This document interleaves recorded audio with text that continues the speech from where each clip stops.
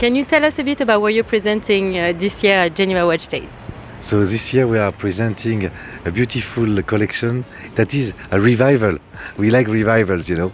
So it's the Quai de Bergues that everybody knows, the one with whom we got out of the shadow.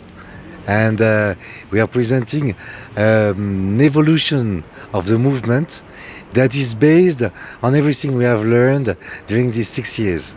So a better escapement done with our friends from Atacalpa, beautiful bridges that are open, and a few more changes. And we are going to do a game actually, so that we are going to see if people can find out the 5 different changes that we have made in the movement. And then the other side of the watch is also quite amazing. There is a green that is a transparent green, something close to the rainforest, but a little bit in between a European forest and the rainforest.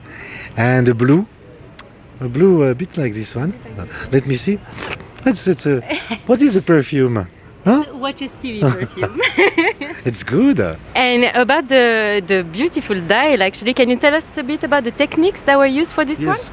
You know, we like métier d'art, so we started with enamel, then we went to guilloché, then we went to engraving, to micro painting, and here it's the combination of 2 of them. So guilloché, and we use our guilloché ricochet, the idea of the stones keeping in the lake with the lines of the circular guilloché crossing each other, and we do the guilloché on the matrix.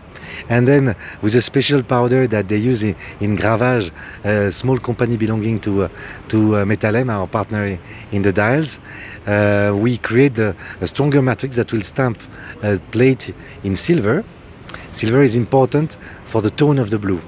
If you use gold, you will have a certain tone, and if you use silver, you will have another tone.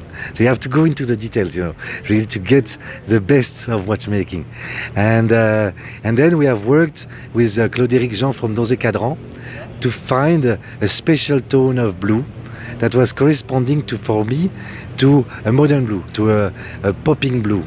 And it's a sort of a process, and I find the connection of that process with in the défilé of Spring Summer 2009, Alessandro Sartori for Zizenia has a blue jacket that is a shock for everyone. It's like, no, men are supposed to wear a navy blue color, no? No, it comes with an incredible blue, something a bit in that tone, lighter, a little bit lighter because it's spring summer, but very, very strong. And after that, in the year 2010 to 20, a lot of brands have been following the idea of playing with different blues. And it's the same process, which is to wake up the blue tones inside the watchmaking, and horlogerie is the perfect place to play with colors, because it's a highly creative place. It's an open place. So playing with the color to come with something quite unique, and that we have for us. So Claude-Éric developed the color only for us. It's ours, and it's going to become the Czapek blue. Okay, perfect. Well, thank you so much, and nice to see you. Thank you, Watches TV. Thank you for supporting all the small independent watchmakers that, thanks to you, become sometimes a little bit bigger and certainly more sure of their future. Thank you so much.